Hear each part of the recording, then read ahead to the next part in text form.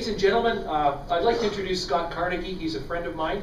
We've actually joined together in some endeavors in Winnipeg and from time to time, one with the Unison Festival. He was the fellow who videotaped, or the videographer who put together the Non-Believers' Beliefs, a video that P.Z. Myers is in, and myself, and Jim Newman, and some other people who are in the room here tonight. And he's going to talk about his journey into and out of Mormonism, and finally how he landed on his feet as a well-rounded atheist, and I think a humanist as well. Please welcome Scott Carnegie.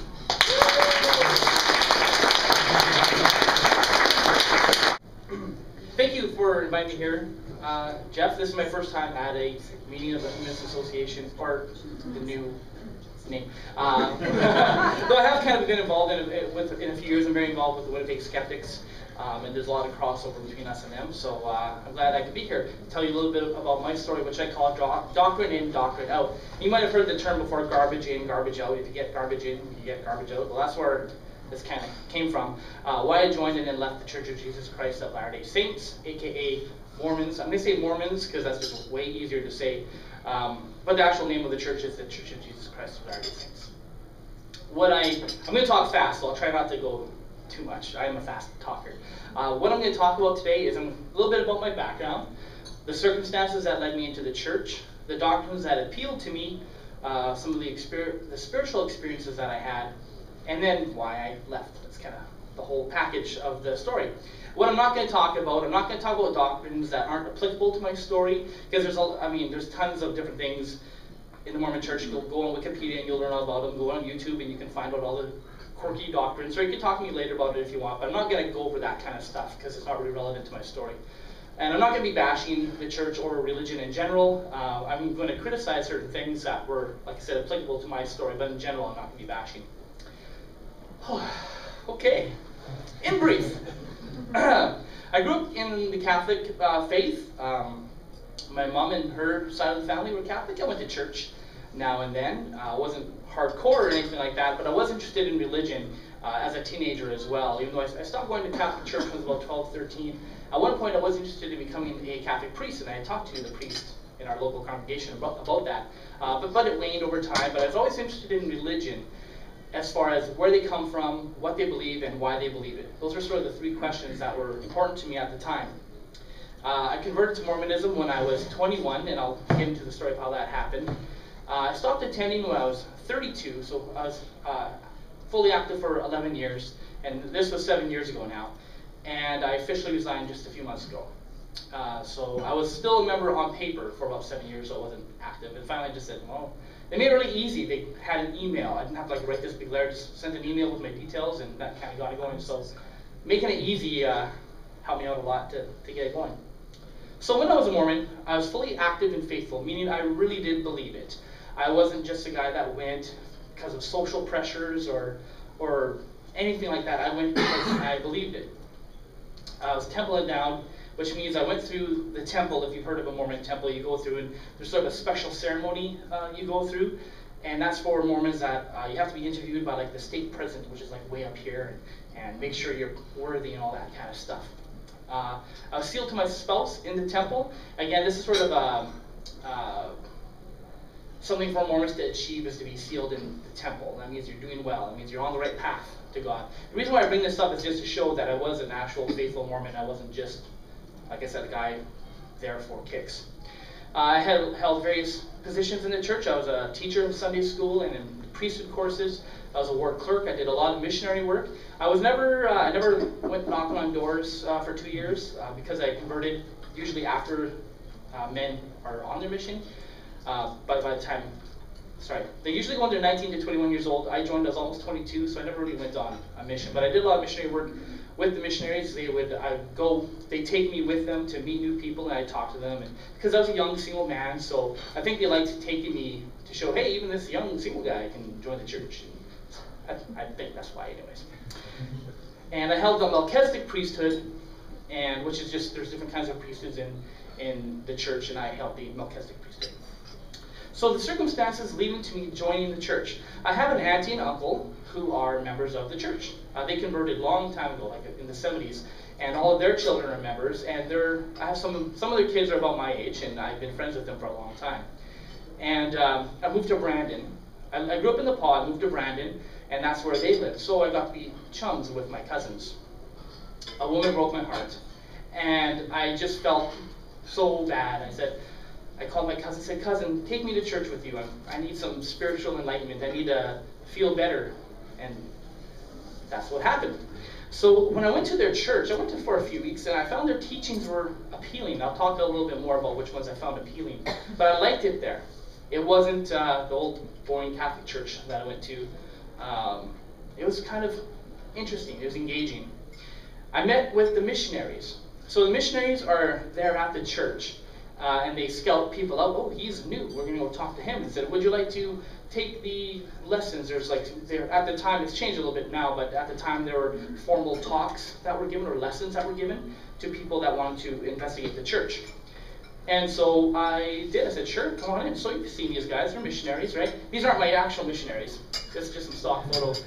But, it's the white shirt, it's the name tag, riding the bikes, knocking on the doors. These are Mormon missionaries. Like I said, they're usually 19 to 21 years old.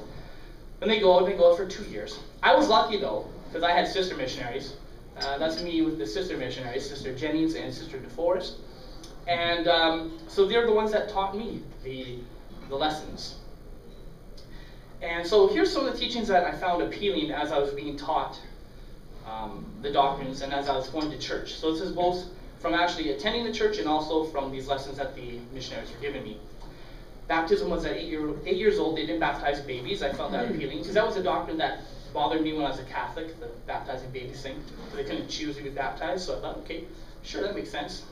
There's no hell in Mormonism, and there are 3 heavens, so you have like 3 chances to make it.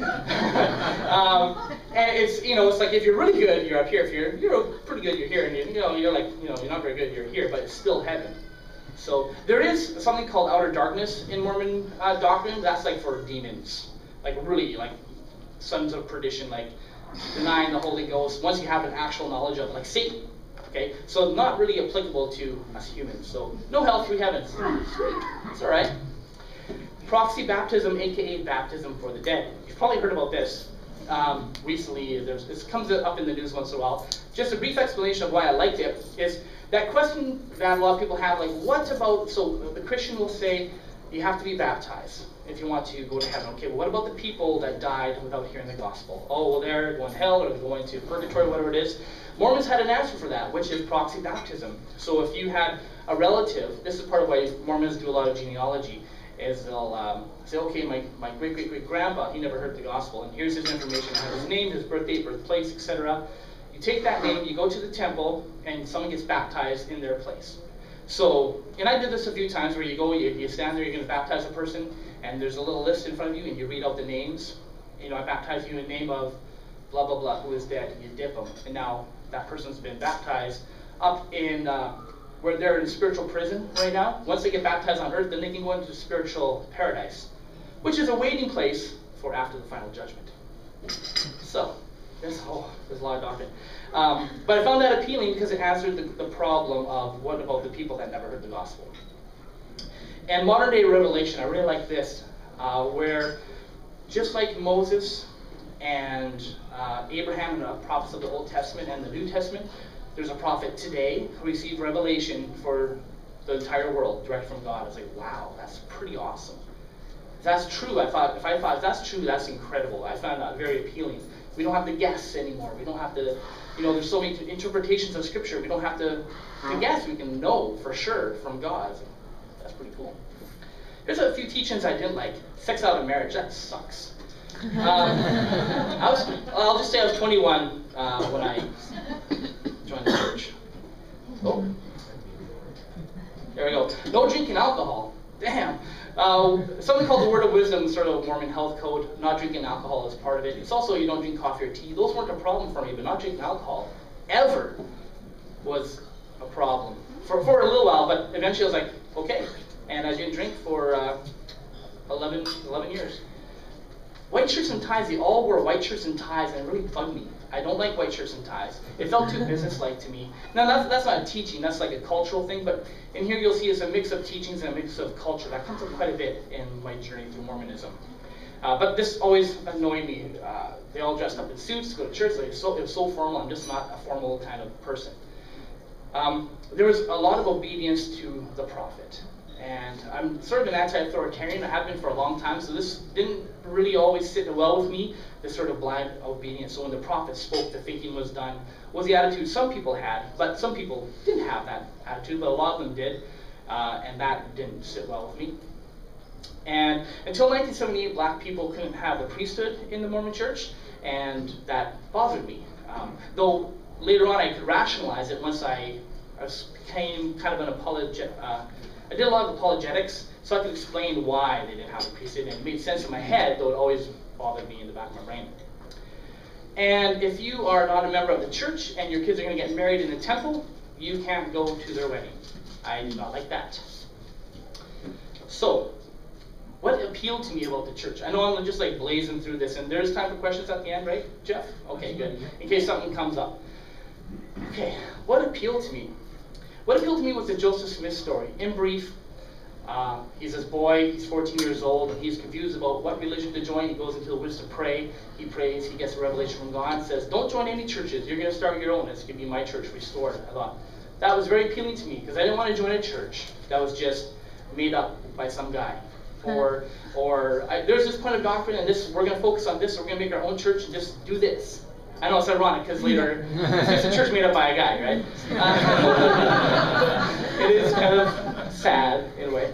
But I did find that story appealing because that's what I was looking for so many years was divinity. I had a lot of spiritual experiences when I was investigating the church. I'd be reading about doctrine, and I'd be getting these, the butterflies in the chest and just the wave of tingling that goes through your body. I was getting that all the time. I'm getting that right now doing this. It's interesting. Now, demons didn't appeal to me, but they're part of the spiritual experience. Around the time I was investigating the church, I was having these things where I would be sleeping, and I'd wake up, and I'd be paralyzed, and I couldn't move.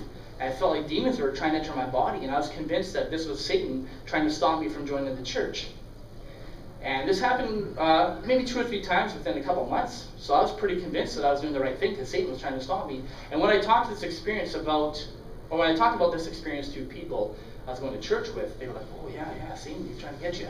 You better get baptized now before it's too late. So I did. The members of the church are very friendly and inviting. When you walk in, I felt loved immediately. It was helpful that I did have members of my family in the local ward, or local ward is like a congregation. So I knew people. I went there already knowing people, but I did feel very invited, and the people there are very nice, very good people. They really are trying hard to be the best people they can be. And that goes into fellowshipping. Fellowshipping is very good within the Mormon Church. If you are struggling, there's people there that will help you. If you need help moving, there's one phone call and you can have 10 people there the next Saturday to help unload your truck.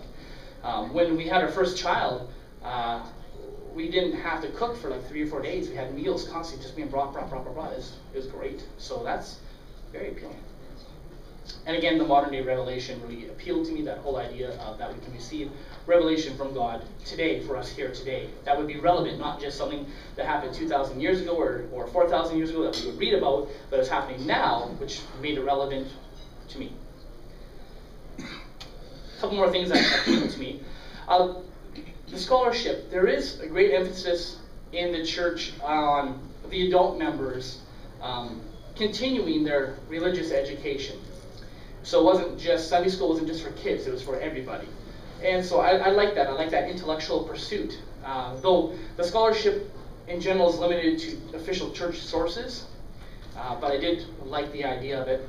It's a lay ministry. No one on the local level was paid. I thought that made it more honest somehow.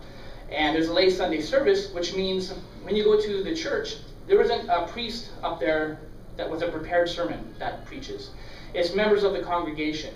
So the bishop will say, Scott or Jake, next week you're going to give a 20-minute talk about fasting. And then you say, yes, Bishop. Go ahead. Yes, Bishop. Thank you. And that's how it worked. And I really liked that because it kept it interesting. It kept things moving. And it wasn't boring. It got boring like years later after hearing the same message, 20 times. But I did, like I said, that was appealing to me because it's a lot different than any church service I had been to before. It was an emotionally rich church, like I said, with the spiritual experiences, and they believed in gifts of the Spirit. And I hope you're turning down that temperature. Is that what you're doing? Yeah. Oh, thank you. It should be air. And so there's a lot of fostering of the emotional experiences. Every month, instead of having Jake come and speak for a talk, they would just have like open mic night. It's called Fast and Testimony Meeting, where people would just go up and give their testimony about either God or Christ or anything relevant to them at that time. And that's when I had a lot of those spiritual experiences and a lot of the tinglings and what I thought was the Holy Ghost confirming for me that what this guy was saying is true. Because that's something that's preached about in the church, is the Holy Ghost will confirm the truthfulness of what someone's testifying to you about. That's how you know if it's true or not. That's evidence. Mormon evidence. The testimony meeting, so I covered that. And even though the word of wisdom was hard to live, I did find it appealing because it set us apart from most of the world. And I like things that would set me apart. I'm just that kind of person. So not drinking made me an anomaly among my friends, and I kind of enjoyed that. It was kind of a little bit of a tension hog sort of thing, I think. Well, you don't drink? Yeah, no, I don't drink. Well, why don't you, and then it usually led to a discussion. Well, I don't drink because the prophet said, What prophet is this? Oh, let me tell you. That's these missionary friends. They'll come to your house. Oh, I was a horrible proselytizer. We'll talk about that later. And in case you're not familiar, quick Mormonism 101. This is going to be very brief. Like I said, if you want to know about Mormonism, you can just go and look on Wikipedia, YouTube. There's tons of stuff. But I'll give you sort of things that are important to my story. I was founded by Joseph Smith in 1830. Like I said, he's the one that prayed and said, which church do I join? Don't join any of the churches. You're going to start your own church.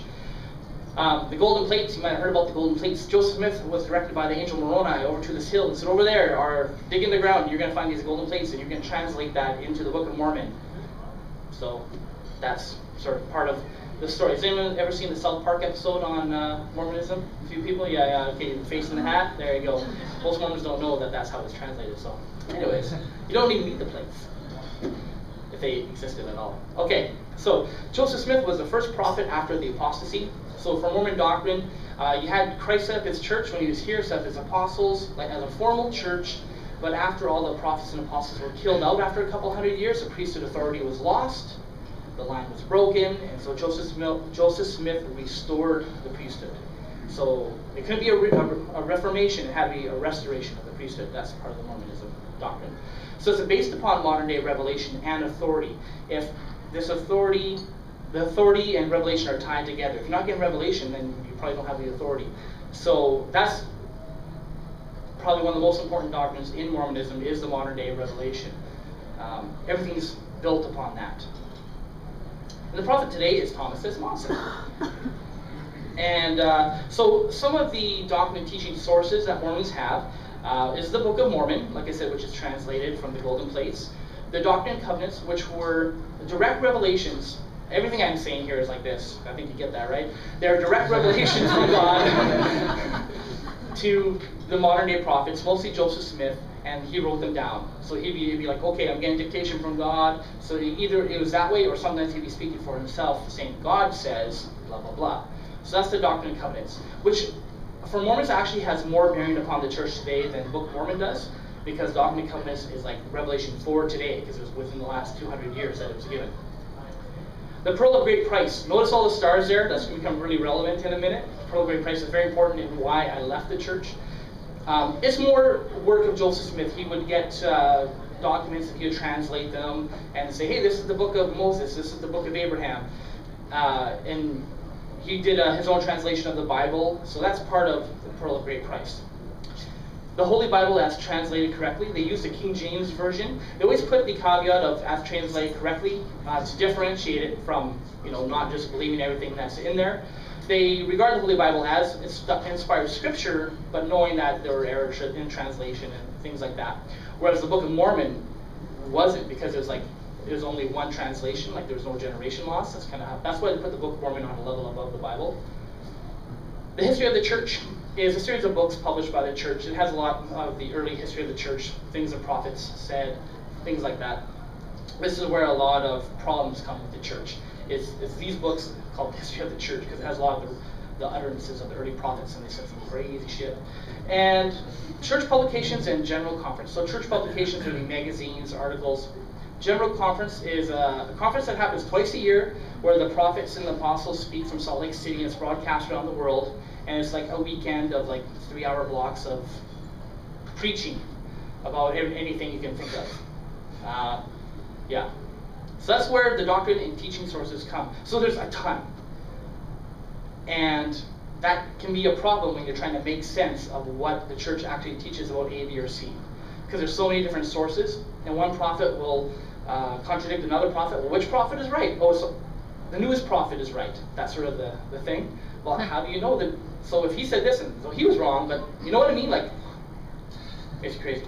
Anyways, that's Thomas S. Monson. He's the prophet today. If you're looking for a prophet, you know, he's dressed nicely. Not this guy, David Koresh. It wasn't appealing, crazy guys like that. That's why I like they seemed respectable, I guess.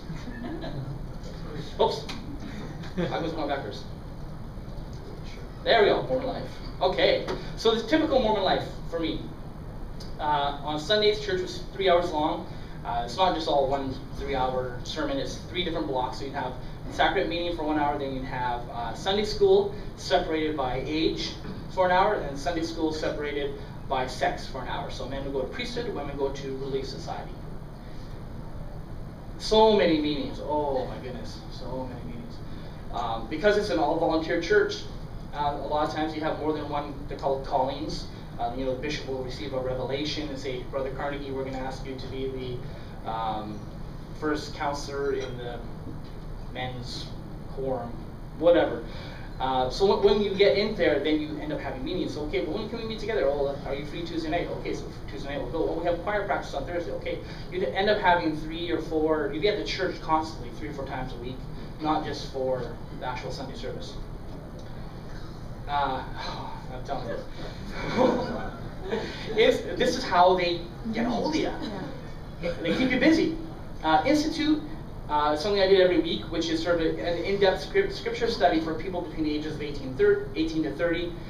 So each year we do a different book, in Book of Mormon, or Holy Bible, or New Testament, Old Testament, Doctrine and Covenants. I think that's how they separated it. And it's very intensive, and I liked it because that's part of the scholarship thing, or the scholarship thing was continual learning. I would only date Mormons. That sucked because I lived in Brandon and there weren't a lot of Mormons. When I moved to Winnipeg, and I was like, whoa, there's actually a ward in Winnipeg that's just for young single adults between 18 and 30, single. They all go to this one church or one building, which makes it very convenient to find someone to date. So that was great. I was married within a year of moving to Winnipeg. There's actually people there. It just increases your chances.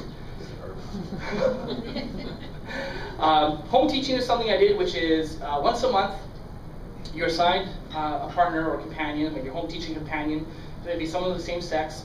And for men, they do home teaching, which is basically, Brother Carnegie, you're going to go visit these three families each month and see how they're doing, give a spiritual lesson. So you go into the person's home. Usually it's someone who's less active, meaning they don't go to church anymore, basically. They're still on record, but they don't go to church anymore. That's less active.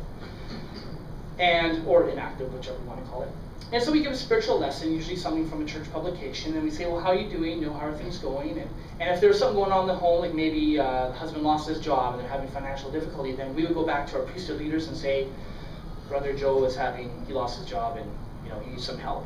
And so maybe the bishop would contact him and say, do you need some help? And there's a church welfare system, which is actually a great thing about the church.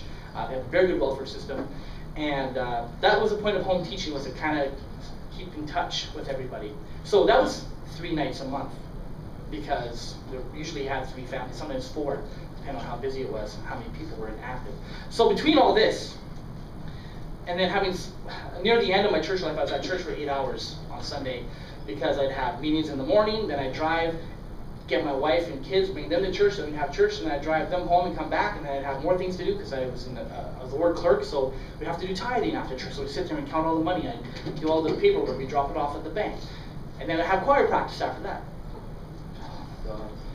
It was long, hard days, and honestly, church became not so enjoyable. It made it easier to leave because I wasn't really enjoying it at the time. So the nuts and bolts of why I left. So all that stuff is important to set up for why I left. It's totally related. Okay, so like I mentioned, modern day revelation and scholarship. Super important to me. Those are some of the things that are most important to me. I was a liberal Mormon. This is also important. Meaning I drank Pepsi. I didn't wear a white shirt and I had long hair back in the day. That's pretty much it for a liberal Mormon. The conservative Mormons won't drink caffeine, not iced tea, nothing. It's just the way they're interpreting the word of wisdom. And they wore white shirts. If you didn't wear a white shirt, you got looks. It's like on Sundays, not every day of your life, but on Sundays. Whenever you're acting in a church thing. And sometimes if I was going to do a blessing for someone, because, like I said, the spiritual gift, you'd lay your hands on someone's head, you anoint them with oil and say, give a blessing of comfort or of healing. Whenever I did that, I put on a white shirt because I felt I just was supposed to. That's sort of one of those teachings you read about it in the church books. It's like, oh, I guess I better change. So I wear a white shirt for that. Plus, it would make the people feel more comfortable. They think you're actually a real priesthood authority if you're wearing a white shirt. I tell you, it's messed up. Okay, I wore jeans to General Conference. When I explain how General Conference is like this broadcast that comes from Salt Lake City, well, you'd go to the local church to watch it via satellite, and just project it up on the wall. And so I was like, I'm not going to wear a suit to watch TV. Like, there was no service at all. You just show up, you watch the thing, and you leave. And so most people wear suits. I did not. I wore jeans. I'm not dressing up if I don't have to. So that made me a liberal Mormon. I didn't believe the prophets and authorities were inerrant. And again, that made me a liberal Mormon. Though, I heard this nice comparison one time. While Catholics say the Pope is inerrant, they don't actually believe it. Whereas Mormons say the prophet isn't inerrant, they don't actually believe it. If that makes sense. You can say, we know the prophets are just people, but if you actually question what they say, then you're in apostasy. So, I didn't believe that. I did apologetics. Fair Farms, these are apologetic organizations. And SRM, which was a Usenet group, soc.religion.mormon, I participated on this quite a bit, talking about doctrine, mostly with apostates, awful apostates like myself. And again, that made me a liberal Mormon because I was delving into the deeper doctrines and trying to figure out, well, where did this come from, and who said this, and why. And that's part of my story. Well, I left part 2. This is where it all started. White shirt. This, I don't know why this is such a problem for me. This honestly started my exit out of the church. Wow. And the person that was here who prompted me to start thinking about the white shirt heard that, they'd probably cry. Because they wouldn't want to know that. What happened was, remember I talked about doctrine and culture and how I like to research where things came from? I had a friend who was, let's say, what we call a TBM, which is a true believing Mormon. True believing Mormon. Means they believe every word of it. And she was saying to me one day, our friend there didn't wear a suit to church this week. He's providing a bad example for, everybody, the investigators. The investigators are the people investigating the church that are coming, so you want to be a good example, right? She said, he's providing a bad example. I said, well, it's just, so what? He's not wearing a suit, big deal. No, you're supposed to wear a suit and tie to church. I said, well, what do you mean you're supposed to? Well, it's doctrine that you're supposed to wear a white shirt and tie to church. I said, that's not doctrine, that's just our culture. No, it's doctrine. Okay, well, if you say it's doctrine, then how do you know it's doctrine? Where is the scriptural authority for your claim that it's doctrine to wear a white shirt? So I said, I'll investigate, I'll find out. I found this website. Oh, the internet. New Order Mormons. The highlighted portion of New Order Mormons are those who no longer believe some or much of the dogma or doctrines of the LDS Church. So as I was doing the research into this white shirt thing, I was trying to find what prophet said, you have to wear a white shirt. The official church sources didn't have any information, so I just went on Google. I said, I'm just going to look. I came across this website, and I thought, I guess I'm a New Order Mormon. You know, I drink Pepsi and blah, blah, blah. Basically, New Order Mormon means liberal Mormon. Because I don't toe the line on everything. Even though I believed in the church, I believed in the doctrines, I believed in the revelation, and the authority, I just didn't believe every single word that came out of their mouth was the word of God. I just didn't. Because if I did, I'd have to explain a lot of stuff. So anyways, I found this website. I thought, okay, well, I'm going to go here and ask my questions. They have a nice little convenient forum. A support forum right at the top. So I'm going to go in there. I'm going to look for my answers. And so a couple nights ago, actually, I went back to this site. I haven't been on it in years, and I found my very first post I ever made. It was on April 10th, 2005. That was my first post. And it was great because when I think about why did I leave the church? Well, I basically wrote in this post why I left, because these were the issues I was having. As I was investigating this white shirt thing, I started finding out, because I was going to non-church sources, I started finding out about all these hard doctrines and these things and these contradictions. I was really confused. I was like, that doesn't make sense. If this is true, how can this be true? And if he's really a prophet, then why did he do this? I'll get specific later on. I was starting to get kind of disturbed. I couldn't talk about it at church. I couldn't talk about it with my church friends because it was taboo to question the very core revelations. It was taboo to question that stuff. And so I had no one I could talk to about it. So I turned to the New Order Mormon forum. Okay, so here's some of the things I was upset about when I posted my first post there. Upset with people mixing doctrine and culture. It's the white shirt thing. That's exactly what that is, mixing doctrine and culture. I was like, why don't people understand doctrine is pure and blah, blah, blah. And what happened was, as I was getting involved in the church locally, in the leadership levels, I saw no revelation. I saw people doing the best they had with what they could. They would say, Brother Jake, we want to offer you an invitation. God has called you to be the priesthood quorum clerk. Yes, Bishop. Good answer. But this time you can say, no, I'm busy. I'm busy. He's busy.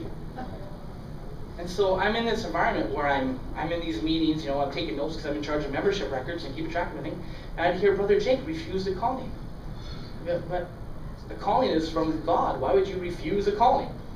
It's supposed to be, we would sit around and we would pray and wait for a revelation to say who we need to call to fill this position. And then Brother Jake would turn it down. That was crushing to me. Because I thought, well, why would God tell us to call Brother Jake if he was just going to refuse anyways?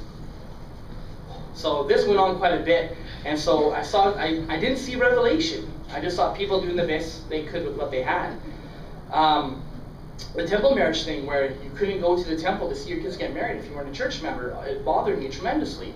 And there was inconsistencies with how it was applied. In North America, it was different. In England, it was different. And this bothered me because it affected me personally. I was going to get married in the temple, and I had to tell my parents that they couldn't come to my wedding. Like, that's a shitty thing to tell your parents. And so you can wait in the lobby, and when we get married, we come out, and we're married. So I ended up not having a temple marriage because of other circumstances, which was nice because my parents, everyone was there for my wedding.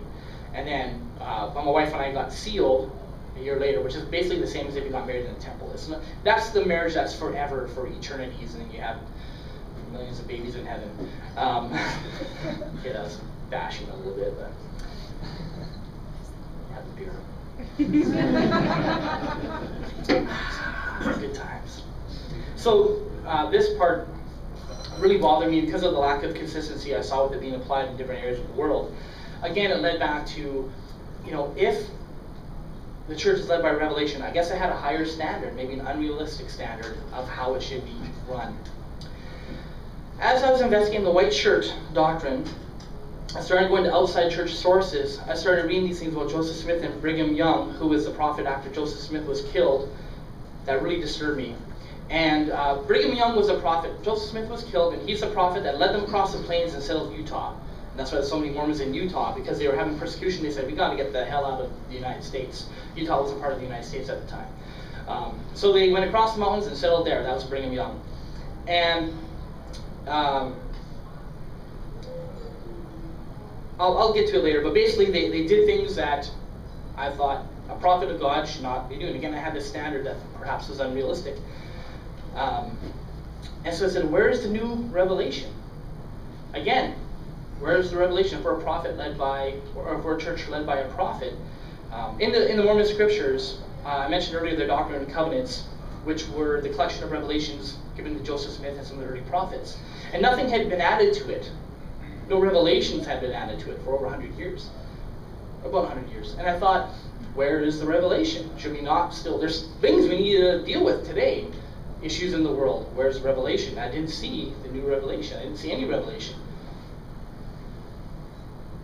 And at the end of that very first post I made on that day, back in 2005, this is what I wrote at the end of it. My goal, honestly, is to know and teach the true doctrine of Christ as taught by the scriptures and latter-day prophets and apostles. And everyone I know personally that has left the church, this was their goal. They were investigating the doctrine. They wanted to know what the real doctrine was. They wanted to understand it the best they could. They investigated. They found stuff out that they were never told about in church. Their base of all of their beliefs were shattered, and then they start over. Well, what if A is true, then how can B be true, basically? So that was my goal, and this left me feeling very alienated because I couldn't talk about this stuff at church because I only had an online forum. And it's not uncommon that when a spouse starts questioning the church or ends up not believing the church, that their marriage breaks up because of it. It is not uncommon. I know people that their wives have said, if you don't go to church, I'm leaving you. That is not a doctrine of the church. It's part of the culture of the church, not everywhere. And it seems to be dissipating nowadays, just from what I read and hear. But it was not uncommon for a long time that if you left the church, your marriage was done. So where could I go? You know, how could I tell my wife about these doubts? Eventually I did. And eventually she actually stopped going to church about the same time I did. So that didn't become an issue in my relationship, but it was a fear that I had that could have happened. And when I was leaving the church, when I was having these questions, I had 2 children. I was married for about 5-6 years, I think. So maybe not that long, 3 years, something like that. So I was pretty scared about that happening to me. So Joseph Smith's behavior, polygamy, I'm sure you've heard about Mormonism, polygamy. They don't practice it anymore nowadays, not the mainstream church, but it was a doctrine. It's still in their doctrine today, still in their scriptures about practicing polygamy. A lot of Mormons don't know that Joseph Smith practiced polygamy. They thought it started with Brigham Young in Utah. When I found out of Joseph Smith practicing polygamy, now polygamy itself I don't have a problem with. It's the way he used it to manipulate people. We'll pick on Brother Jake again. Brother Jake. You're so kind. You know, you're right there. Is this your companion, by the way? No. Partner? Oh, there. No. Sorry, I'm just guessing. Okay, right there. Okay, great. What's your name? Allison. Allison? Brother Jake. Okay, I'm Joseph Smith. I'm sending you on a mission for 2 years to England. See ya. Okay, once you're gone, hey, how you doing? You're gonna be my wife. Well, he's gone anyway. That's right. The Lord commanded me to tell you that you're gonna be my wife. Okay, that's one of the many ways that he used polygamy that I found quite distasteful. He said men on their missions and marry the wives, women that were already married. And I thought, wow, that's a really crappy thing to do. And there's tons of stuff like that. Anyways, that's something that really bothered me. Brigham Young, the second prophet of Mormonism, had a lot of racist things he said, particularly about blacks. And he kind of instituted the racist policies. As far as I could tell, some of the racist policies that carried on until 1978. And a lot of that, you find this stuff in the history of the church, those books that the church actually publishes. You can go back and read the things that they said back then. So it's all official stuff, because I was worried about the sources. I wasn't just going to go to some anti-Mormon source and learn some twisted doctrine. I wanted to know what was actually happening. So I tried as best I could to go to official church sources. The word of wisdom, the thing that I was so proud of that set me apart, wasn't followed by the early church. It was adopted later on.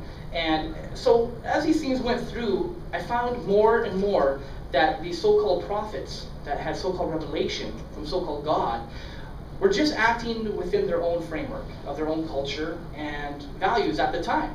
Like with the racism, with other things that happened, with the word of wisdom.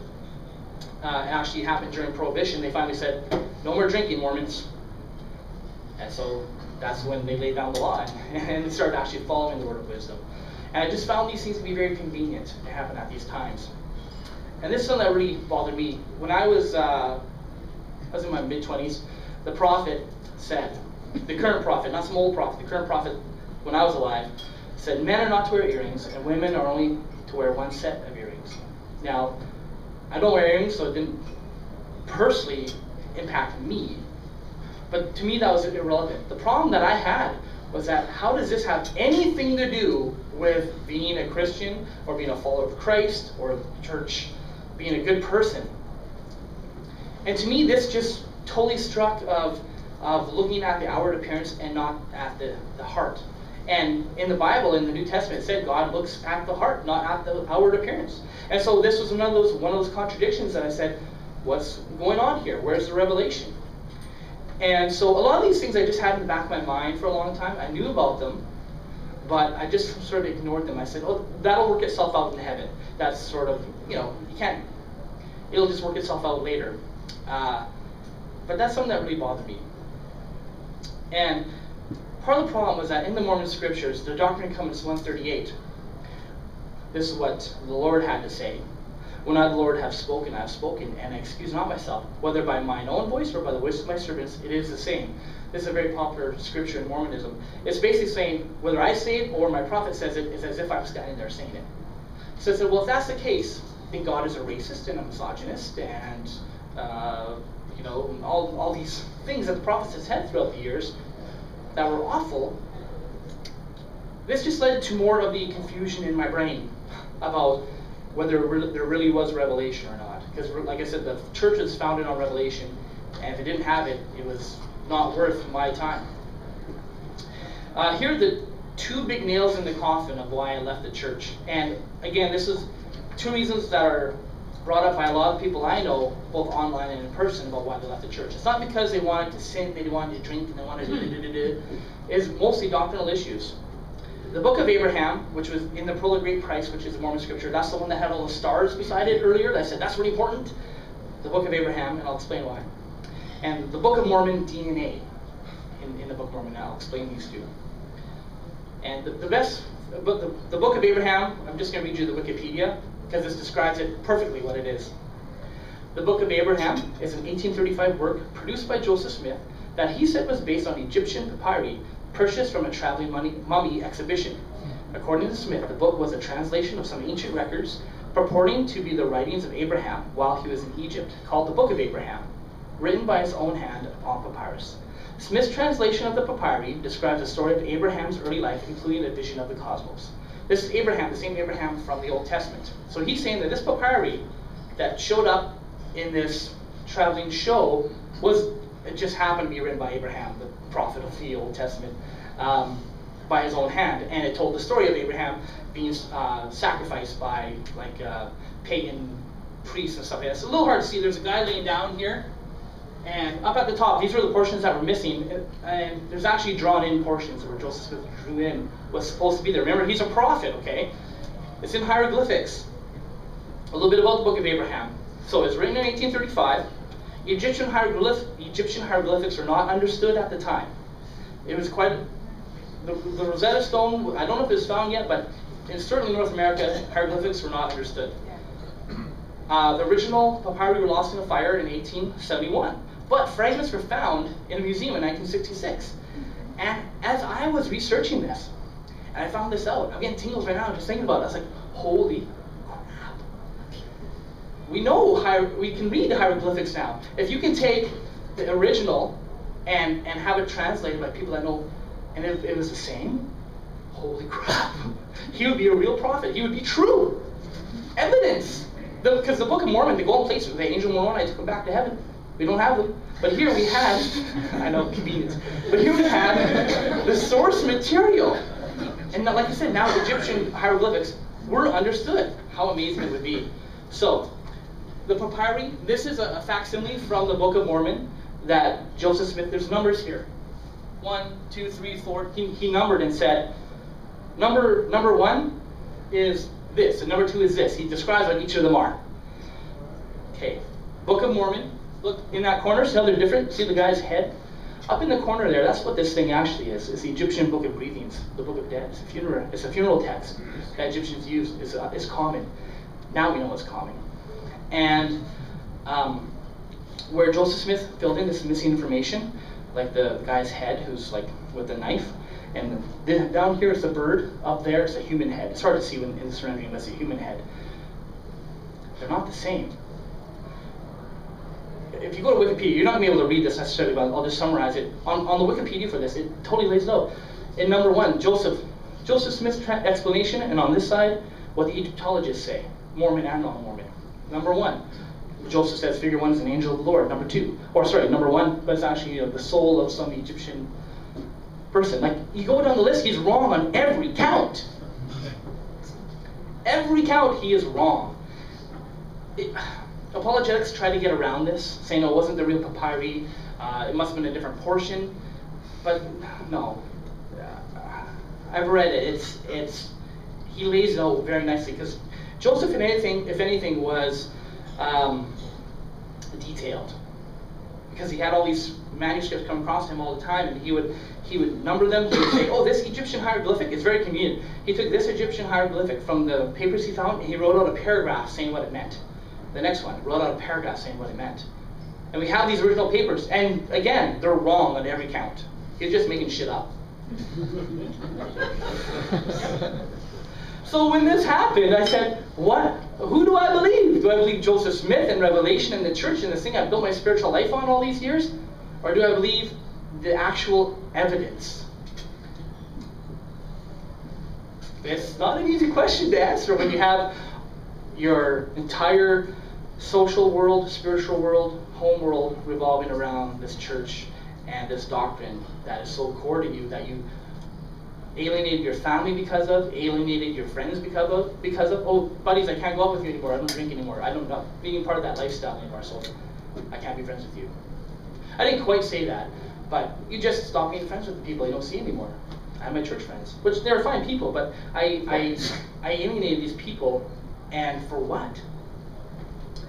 So this is going on in my brain. So the cognitive dissonance is killing me, because I don't know what to believe. I believe A, but B is showing me that A is wrong, but I still believe A. I believe B. You know what I mean? It's just your brain gets messed up. It's really hard to describe what you go through during this time. It's very difficult. But I thought, if he made it up, then maybe the Book of Mormon is made up. Because it's pretty much the same way he translated the book. He got these places, and he translated by the gift of God, supposedly. And so that's how he said he translated the book of Abraham, but through the gift of God. Well, damn, that's really hard to ignore, even for a believer. So if the Book of Mormon is made up, maybe everything was made up. How God called him, and he had these experiences. And like Joseph, oh, he was full of stories. Not only God, but Peter, James, and John personally visited him as resurrected beings, the people from the New Testament. He was visited by Elijah and Elisha and Moses. Personal visitations from all of these biblical people is what he claimed. So I thought, he's just making everything up. And if everything's made up, then there is no modern day revelation, there is no authority, there is no church. That's the conclusion I came to. It took me a little bit to get there, though. The other, how am I doing for time, Jeff? Am I right? I told you I'm not even paying attention. Okay, we're almost done. Yeah, one more page. Okay. Okay, so this is going on at the same time I found about the Book of Mormon. The book, this is from the actual, inside the Book of Mormon, you open it, official, this is what it says. The book was written by many ancient prophets, by the spirit of prophecy and revelation. The record gives an account of the two great civilizations. One came from Jerusalem. After thousands of years, all were destroyed except the Lamanites, and they are the principal ancestors of American Indians.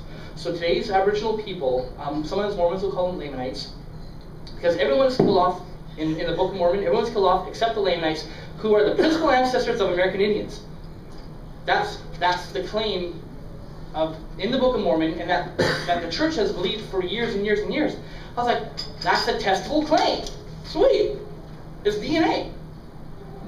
Okay, so in the late 1990s, genetic testing was starting to be done on Aboriginal nations all across North America and some into South America. And as you kind of know, their ancestors are from Siberia, not Jerusalem. There's no trace of Hebrew DNA in Aboriginals. And even if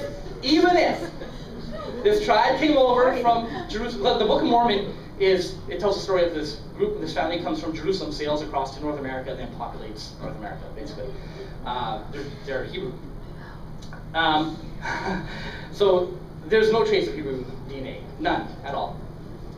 So I'm finding this out pretty much at the same time I'm reading about the Book of Abraham. It's all happening at the same time for me, because I'm reading these sites, and I'm like, oh my crap.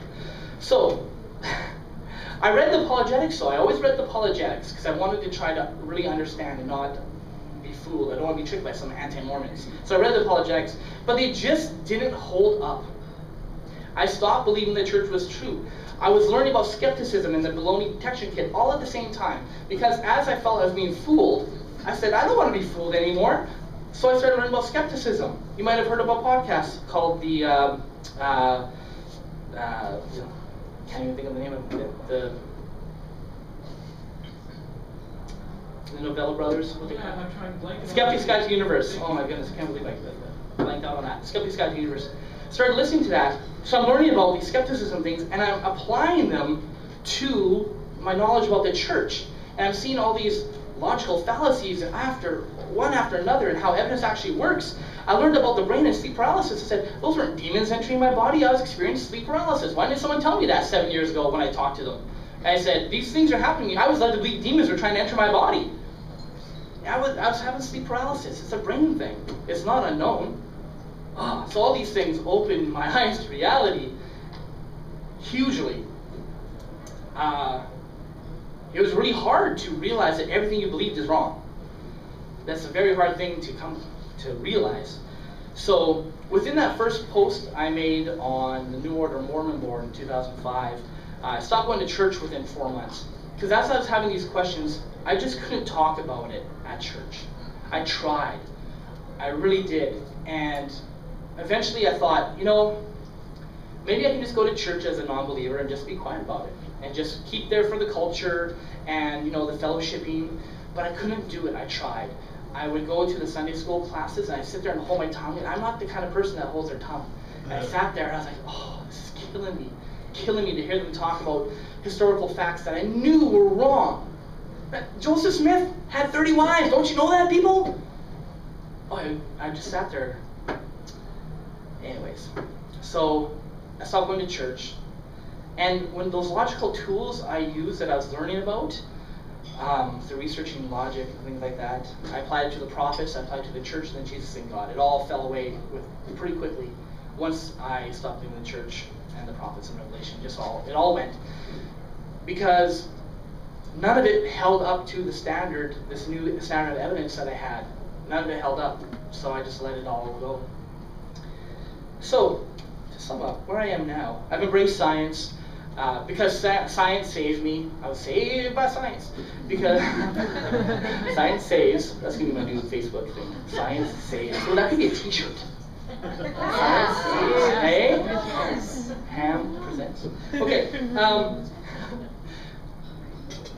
Because I want to live an evidence-based life. And I thought it was before. I thought the evidence for the church was good. Because I had revelation from God that it was true. But my standard of evidence has changed once I understood what evidence really is. I've embraced secular values, humanist values, you might say. Because once I left the church and all this was gone, I said, well, what am I going to believe now? What are my values going to be? Am I going to, it could be anything. It could be anything. So it's kind of like a fresh start, but I already had things inside me. Like I had all those years of church that helped me become a better person. Helped me to want to be a better person and work towards it. The church left me with a lot of good things, a lot of good values, and I can see people as spiritual brothers and sisters, I guess you could say now. Actually, I just thought of this thing, because when I was a member, or as a believer, I saw everyone as a spiritual brother and sister to me. And I kind of felt a kinship with them, even if they're a stranger. But it's true, we all are brothers and sisters, like genetically, right? If you go back far enough, we all are related. So that's kind of neat, actually. So, but that's what happened, because I thought, well, what am I going to do now? I embraced the need for education in my kids and in me. I have 4 children. I'm very, very aware of wanting to give them proper sort of a basis, a scientific basis for their world, for their life. So then they can go on and do whatever they want. If they want to be religious, I don't care, that's fine. I just hope that they have a basis of reality that they can go forth from. And it's working. It totally is working. They like science. I'm like, my little science geeks. It's awesome. It is awesome. Actually, my 7-year-old Avery, Jeff, that app you showed us, that time tree app, we've been playing with that thing. It's awesome. I say, okay, kids, let's think about, anyways, this app, you put in 2 things and it shows you how far back the common ancestor lived between the 2 of them. I said, okay, what animal would we most be closely related to? And let's guess this. And we'd have a little contest to see who could guess which would be the most closely related. And also the farthest. And my 9-year-old son said bacteria. So I put it in, I was like, you win. It was like 2.3 billion years ago, our common ancestor was bacteria. I didn't even tell him that. He just figured it out. Anyways, I love that stuff. That's awesome. I feel like I have a lot of proselytizing to make up for because I was very, I was preaching to my family and my friends because I believed it and I wanted to share it. The same way I feel about now I'm part of the Winnipeg Skeptics. The same way I feel now about what I believe, I want to share it. I want to be a missionary for it, I guess. I did that with the church. I got 11 years to make up for it, so I got a long way to go. Thankfully, I never converted anybody. I did baptize one person though, but she's out of the church now too. She's a lesbian. I was like, yes. So I was absolved of that sin, and that pretty much sums up the story of why I joined and why I left. Questions? We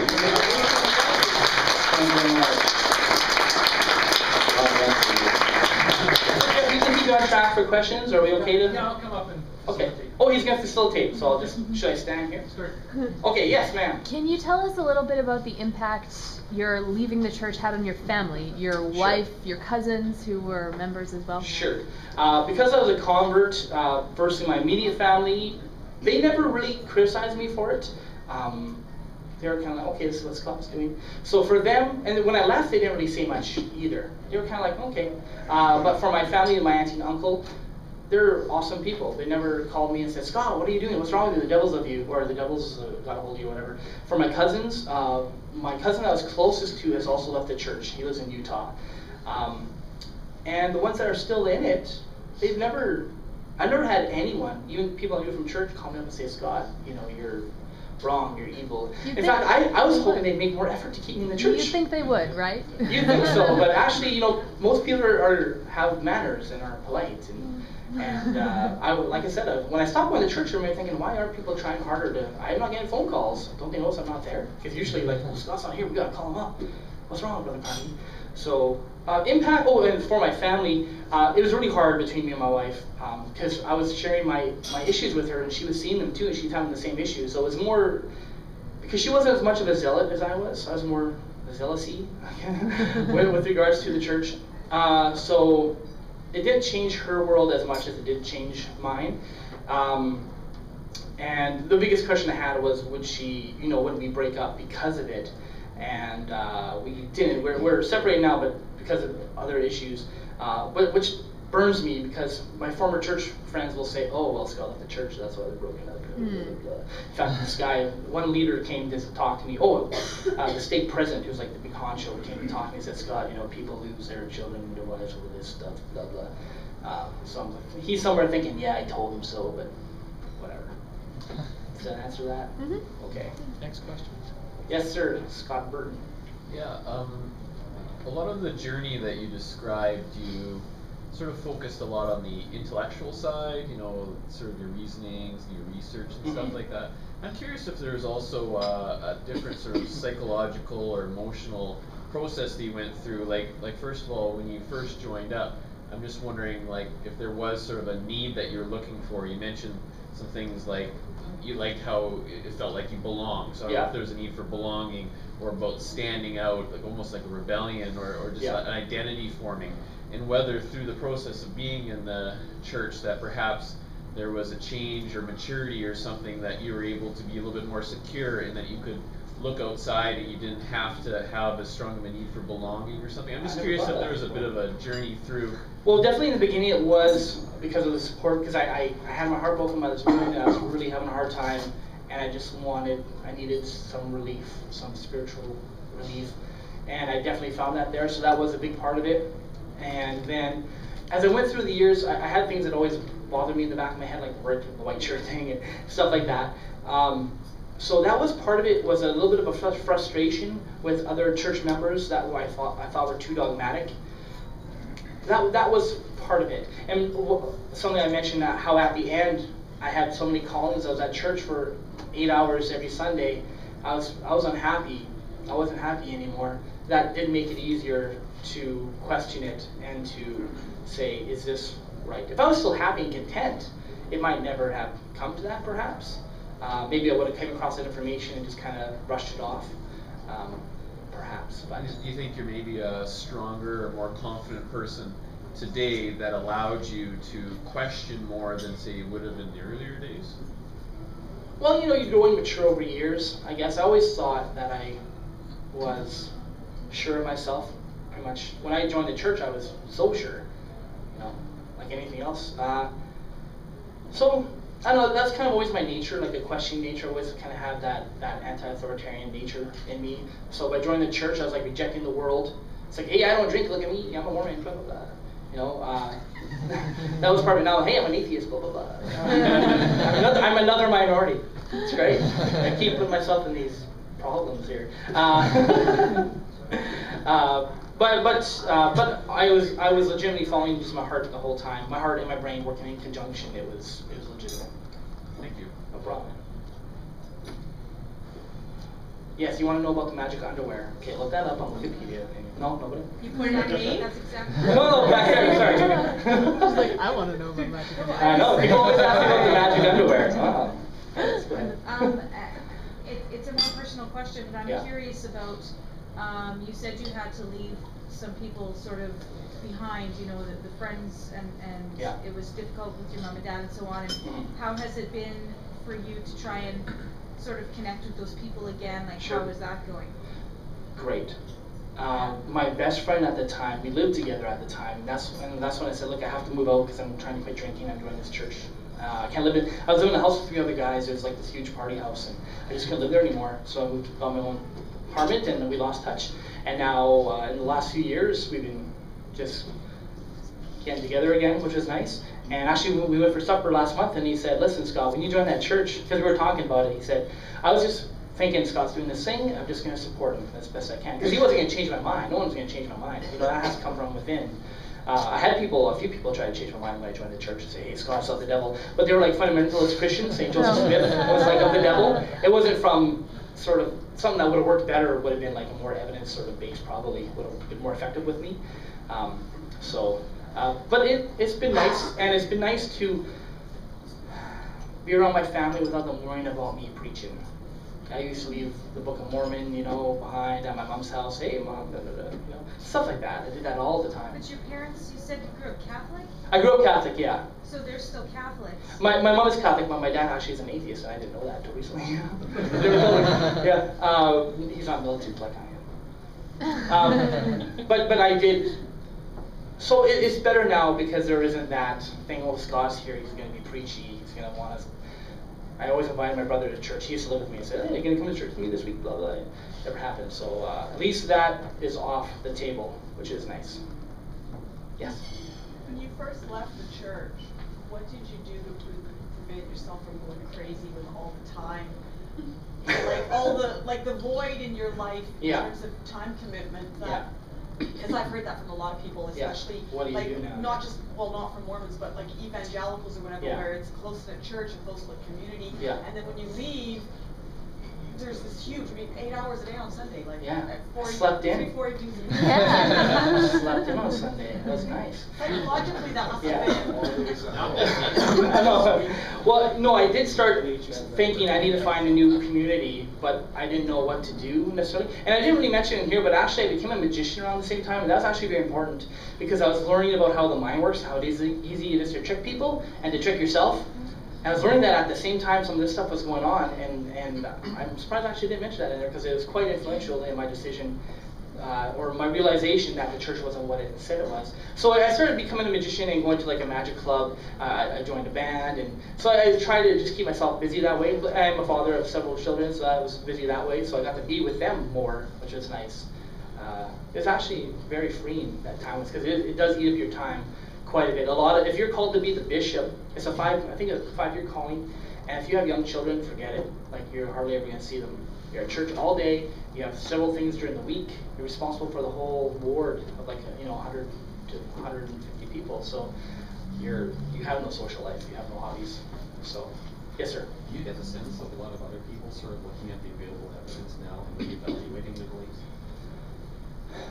It's hard to tell, because the church doesn't publish their data about how many people they have, how many leave each year. Or just with people you talk to? Oh, with people I talk to? Well, I mean, the majority of people I talk to now are... No, actually, wait. Yes, because I'm surprised with how many people